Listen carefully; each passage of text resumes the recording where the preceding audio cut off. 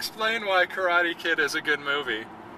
Okay, well, I had low expectations going into it, but it was well acted. The tensions, like, I believed everything that this kid was going through, being moved to China and making friends with this maintenance man or whatever. I believed it. I just did, and I thought Jackie Chan did a good job. And I thought that filmmakers were really smart to make the kids younger, because it would have felt really false. Like, in the 80s, it's fine to be, like, 16 and be like, oh my god, I've never kissed a girl before. But now it's kind of like, you know, you have to be 12 if you're going to believe that. And I thought they did a really good job. And I thought the story beats that they hit were, yeah, it was the same plot, but it's like they knew it. It was like they knew what people were going to be wanting. And they didn't try to do something different. They just tried to do it really well again. And I thought they did. Spencer, their rebuttal? Yes. In response, yes, it is very much beat for beat the same movie, but they take the same beats and cannibalize them and sanitize all the best parts of them. Like, I almost feel like I have to go back and rewatch it just to get everything that they did wrong in that movie. For instance, number one, it's 2.5 hours when it should have been an hour and a half. It was so goddamn long.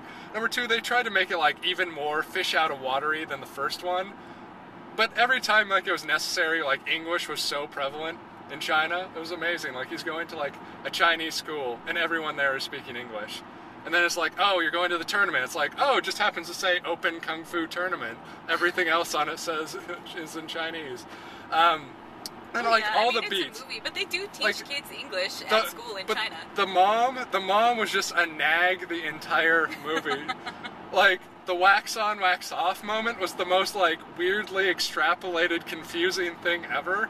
Like, I could not, like, in my mind understand how, like, putting on a jacket somehow extrapolated to, like, karate.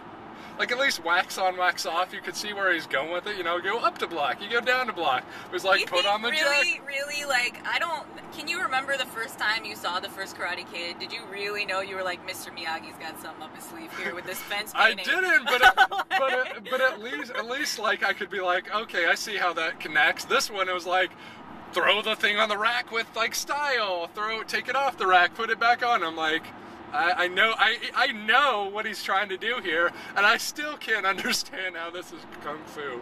And then, like the whole, like, death sequence where he talks about his dead wife, like, yeah, Jackie Chan was decent, but, like, the original was so much better. Like, he puts Mr. Miyagi to sleep, and, you know, he understands the pain. This one is like, fuck it, let's go train with these sticks. You know, like, what better shit do we have to do? It's so, like, abbreviated compared to the original.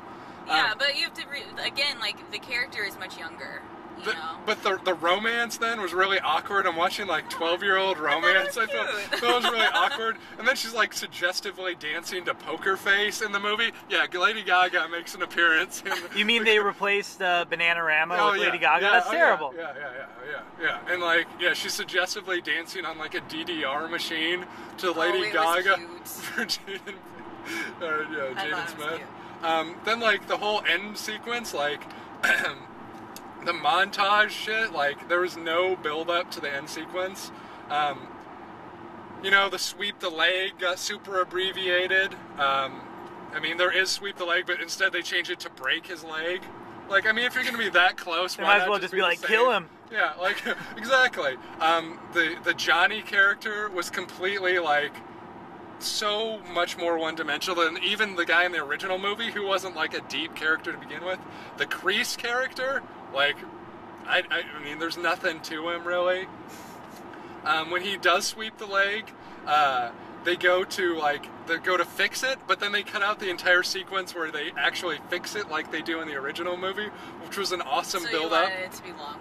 Yeah, like, if anything, they should have extended that period instead of, like, watching his little, like, Elizabeth Shue love interest play, like, the violin.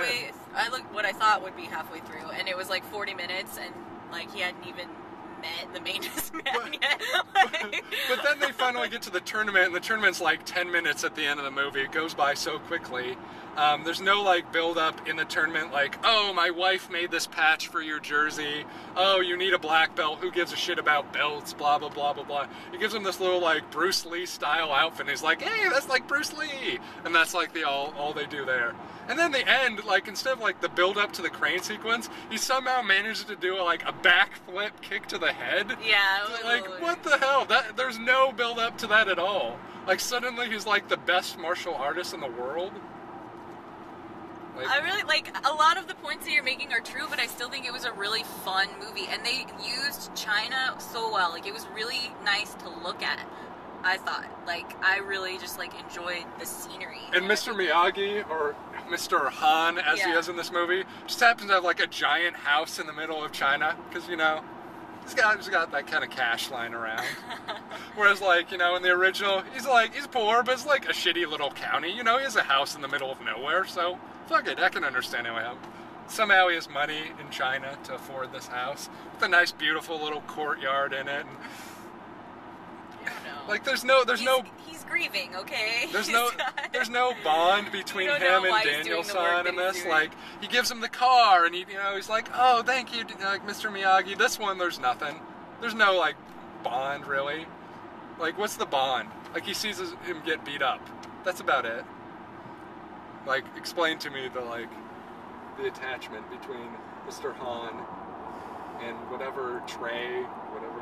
I don't know. I mean, do you really find it realistic in the first one? I find it more they believable. Would, like, be best friends? I find it more believable. Well, they're not best friends. It's a father-son. It's like surrogate father-son relationship. Yeah, well, in the first they one. touch on that in this one as well. Like, his son was killed. You know, it's the same kind of thing. But there's why does he take an interest in this kid? Why does he give a shit? I don't know. There's no evolution of their relationship. I don't know, but the scene where he like defends him from all the bullies, that was fun. That was a really fun That was fight fun, scene. but that was like one of the few things they actually took from the original with any sort of I don't know. I thought it was really enjoyable, and I mean, yes, like the original is a better movie from a character perspective, but I really as a remake, I thought it was a really good remake. I don't get it. Everyone seems to feel that way. I do not get it. Well, I feel like I have to go beat by beat about how bad everything is in that movie. Like, there's no carnival scene. They try and do this like sort of knockoff carnival scene. Like, I feel like you're saying that you're mad that they did it beat by beat, and then you're mad about the beats that they left out. Well, it's like they took all the beats, and then they took the best parts of those beats and kept that. And it's sort of like, okay, sweep the leg. Okay, that's great. Why not just keep it sweep the leg? Why change one word and keep it the exact same? That's like way more sinister. But then they're in like the dressing room in the back, and it's like word for word the dialogue of the original. It's like, do you think I could have won?